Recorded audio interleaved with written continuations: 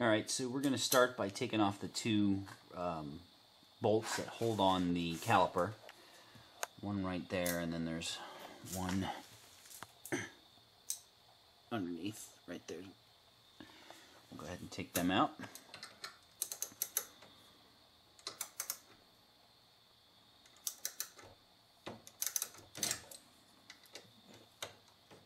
So we've got the two bolts out.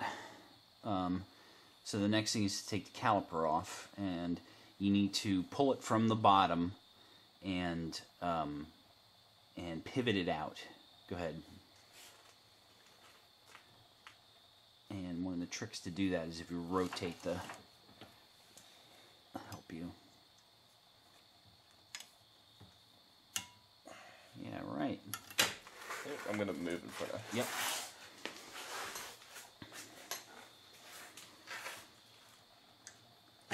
There we go.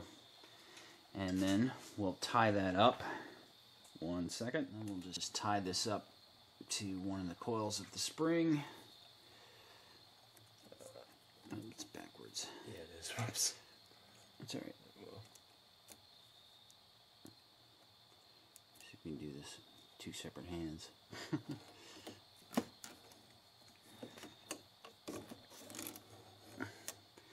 Just so that it's not hanging on the brake cable, because you don't want the brake cable to be stressed. We're looking good. Okay.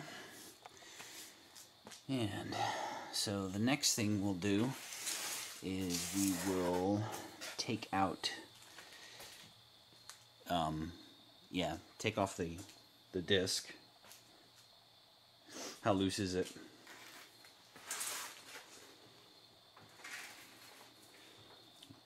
So that might require a little bit of hammering. So we'll just do some gentle tapping around the edge. We might need to be a little bit more than gentle. We'll have to see. There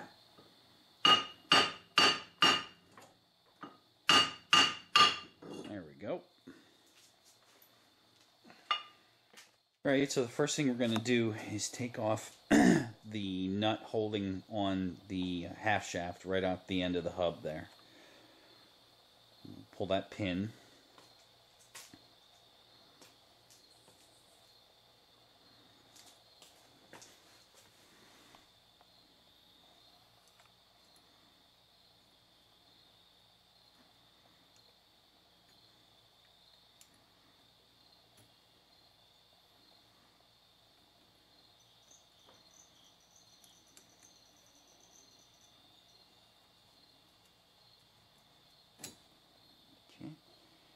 And then that retainer will come off, exposing the nut that we need to get out of there.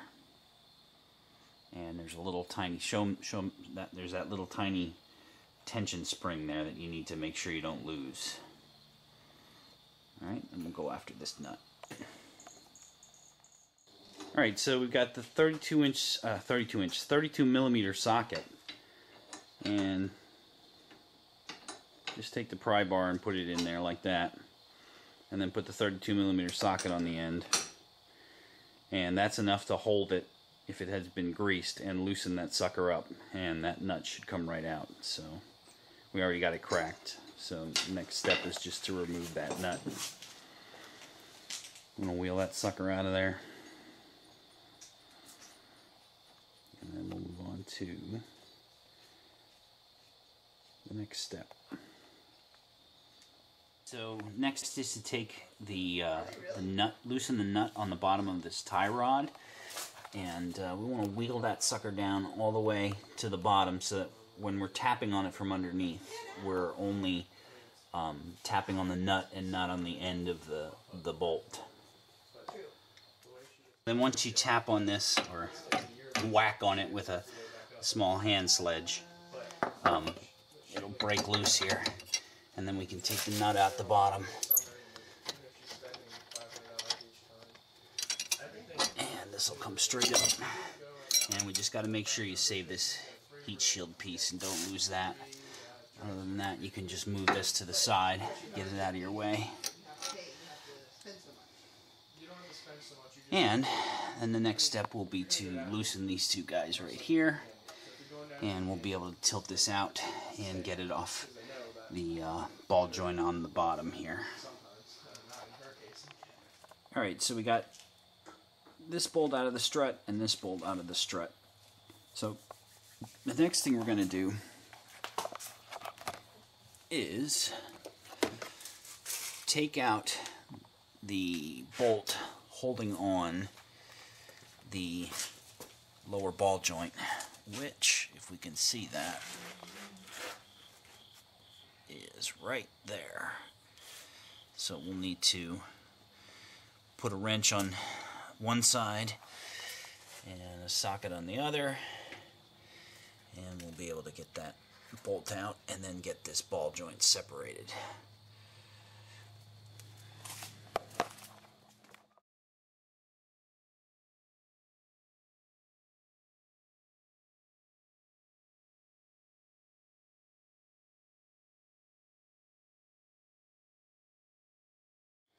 Alright, so now that we got the knuckle assembly off, you can hear, if we turn this thing,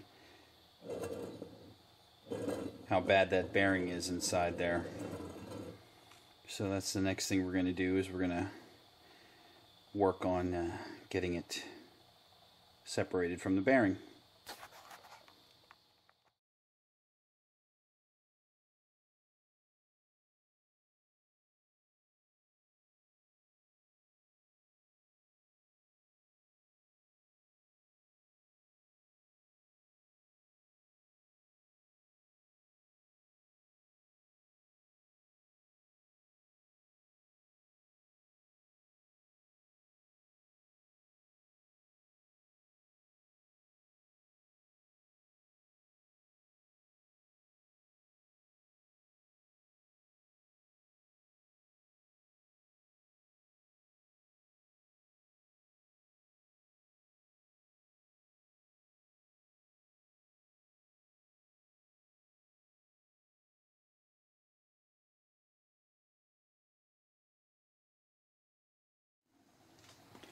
So here we want to try and show you how the pieces of the hub assembly go together. We'll show you in reverse a little bit, but to start, this is, in the center there is the bearing itself, and one of the races came off when we pressed out the center piece. And that you can see, well, go ahead and put the plate on just to show them where the plate goes. This is the plate that actually holds the hub, holds the bearing in the hub. We took those 3 bolts out, and now we'll be able to press that whole bearing out. But then the actual hub with the wheel studs on it goes down the center there. And can you flip it over, Jake? And you can see what we did was we pressed on this edge right here to push the hub out from underneath using a 20-ton press. Now, if you can, yep. So that's how it would have fit together.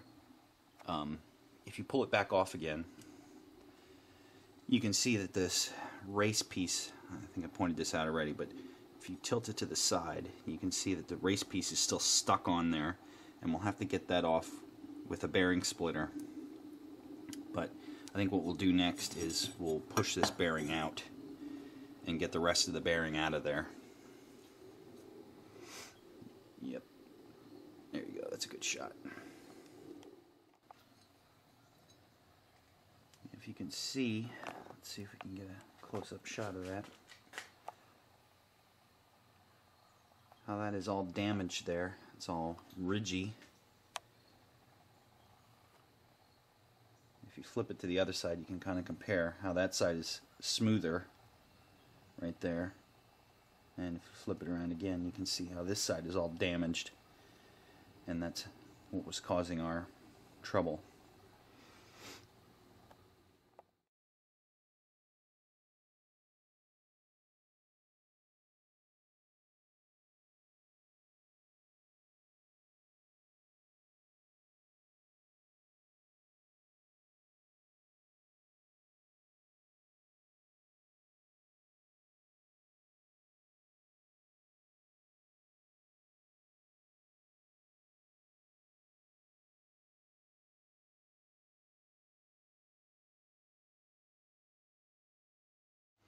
Alright, so to get that race off of the shaft here, the race was on there like that, we took the air chisel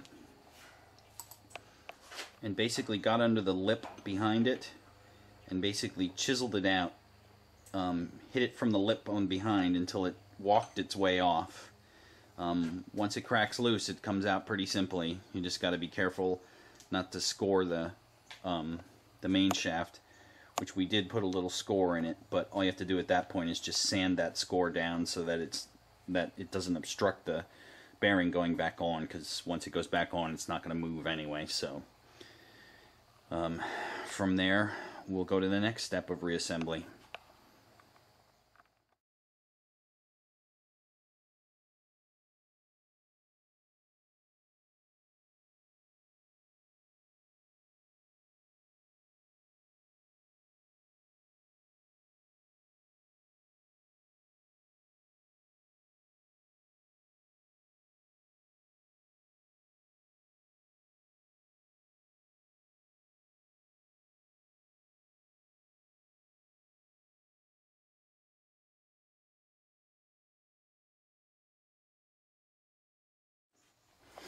Alright, so we pressed the old bearing out, which is right here, with a 20-ton press. Just got it under this side with a retaining ring and pressed it out through that side. You can see a little bit better now how we're missing that